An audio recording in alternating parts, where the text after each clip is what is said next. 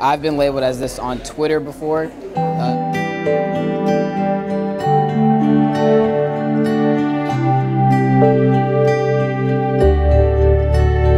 I'm working on a photo project, photographing students at the school with signs of words that they've been called on social media.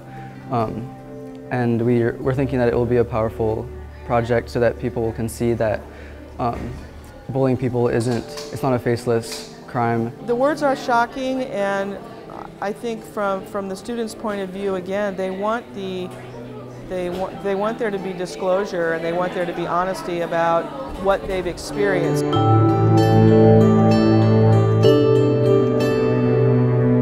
I'm participating in this because I personally have been affected by cyberbullying, and I know many of my peers are affected by cyberbullying, and it's very harmful to people's emotions and to their daily lives. I hope that students at the school will see this and realize that calling people mean names on social media and bullying people on social media,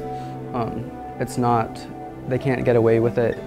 It's real people that they're affecting every single day. What I hope students leave with because of this is just a continued awareness of how harmful what they're posting online and the things that they're saying online can be to other students.